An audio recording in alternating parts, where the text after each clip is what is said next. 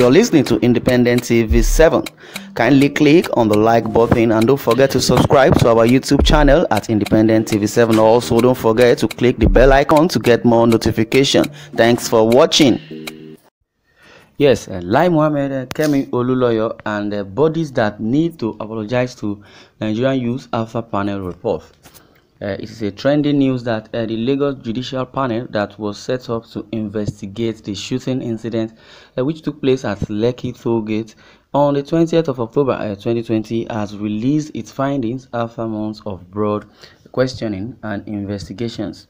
The panel, which indicted the Nigerian Army, the Nigerian Police and Lekki Concession Company (LCC), confirmed that protesters were actually shot at the Lekki toll gate, further stating that the Nigerian Police and Army acted out of their rules of engagement. The panel also accused LCC of manipulating CCTV evidence, and that would have revealed the events of the dreadful incident. Why would they, remove or manipulate the CCTV camera? That should be an evidence enough. Later, they sent Fashola to just come and spy and start looking back and forth. Fashola, on the other hand, is working for the federal government, and they say this thing happened in Lagos, which is a state government. So what are they looking for? Well, government officials like Lai Mohammed, who constantly claim that no one was killed in the Lekki attack, have come under heavy criticism after the judicial panel revealed its findings. Below is a list of individuals and bodies who will have to apologize to Nigerian youth after downplaying Lekki massacre in the past. Well, Lai Mohammed, as he is being called, is the Minister of Information and Culture, called the attack on protesters at Lekki a hoax on more than 4 occasions. He denied occurrence of any attack at the toll gate in several television interviews.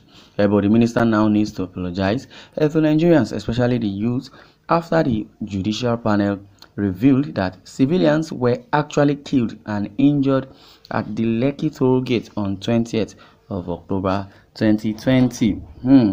Well, in October, a pro-Buhari group led by Opoku Ogenyi had also gathered at the Unity Fountain in Abuja, stating that the Lekki massacre was a hoax set up to destabilize the administration of President Muhammadu Buhari.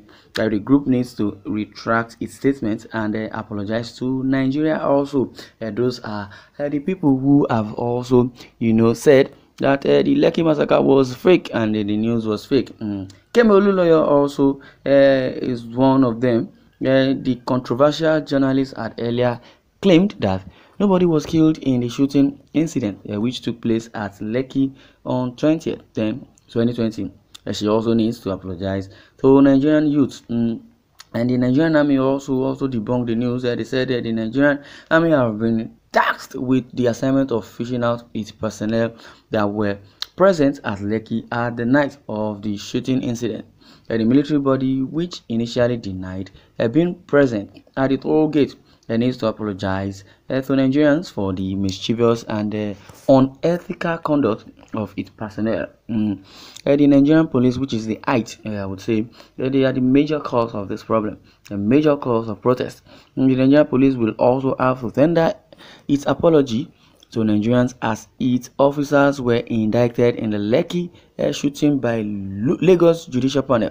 The police force should investigate its officers who were reportedly present at Lekki toll gate on the night of the shooting. Yes, these are the so-called entity and bodies and people who have denied that allegation that those youths do not know what they are saying, that they are all lies by trying to blackmail the federal government or the military or the police force who came to shoot sporadically, and also to make sure that they also get justice as it is. What is justice? Is justice not coming to them? Well, I believe Nigerians have seen and heard, but so many people will not really get down, or this article will not really get down well with them, or the panel that has been set up by the governor of Lagos State.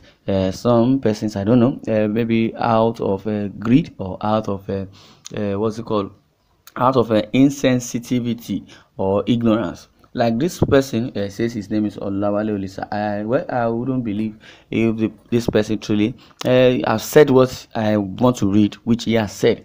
Now, maybe he has been paid to do that, but I don't know. But according to Olawale Olisa, who says, nonsense panel, who are those killed? People died in Lagos. There was shooting at Lekki toll gate, but there was no massacre. Simple. Nnamdi Kanu that ordered the burning down of Lagos was not indicted. Those that burned down Lagos was not indicted. If the panel found out people was massacred, who are the families of the victims? When these houses collapsed in Lagos, we saw victims' family. Any panel that lawyer Ebunoluwa Adegboruwa SARS will work against government. Okay, I don't even understand what he's saying. Maybe it's a personal thing concerning the Ebunoluwa, whatever. Well, I know there will be backlash. They say you are a mumu. Well, in essence, because you can't see air means it doesn't exist. Okay, you say because you cannot see the wind or the air doesn't mean it doesn't exist. Bro, get real. This has nothing to do with Kanu or anybody. It's negligence on the part of the government that unleashed armed men on innocent civilians agitating for their right to life. Well, I would say, or let me even reply. This person who says his name is Olawale Olisa. As you can see, that name doesn't even correspond. I believe is one of those Fulanis that have been set on Opera News or every social media to destabilize people that are saying the things as it is. So to cause chaos also in the media, especially in this Opera News. I've been seeing, few of them trying to, change the narratives and trying to, blackmail or cause a rift among people commenting. Well, I would say concerning what he has said, I will just ask this person just one question. I don't know if it's a man or a woman, but I believe he's a Fulani by God. I want to ask him just one question by saying it's a nonsense panel. If your sister or your brother was among those that went on a protest and was killed, will you even have the prowess and the confidence to even get a phone, let alone open up news and be listening to news and let commenting on every article that comes, because you might be destabilized, and it could be that your sister or your brother is was the breadwinner of your family. You may not even have money to buy data. Or well, I don't want to go further, because the replies on this your so-called statement is over 85, and people are very, very angry over what you have said. Well, to continue, let's just feel, or let's leave that person alone. Someone says apology is not enough. Exactly, my brother. My atrocities they have committed and the blood of the innocent, may it kill and continue to cry for vengeance on their heads. That is amen from somebody. Abio, where people died and you just want to say sorry. Well, sorry, compensate for life loss. Well, you indicted the army that were called to the toll gate, but did not indict the Lagos State governor who called them in the first place. Wow, and that is another pain point by reminding us that the Lagos State governor was the one who sent them. I don't know. Someone said the Lagos State government claimed it invited the army but didn't give them the order to shoot protesters. Okay, you invited them and they shot, so they worked for you under the evolution. So it's best to just get them arrested, those that perpetrated that evil act, but you didn't give them the order.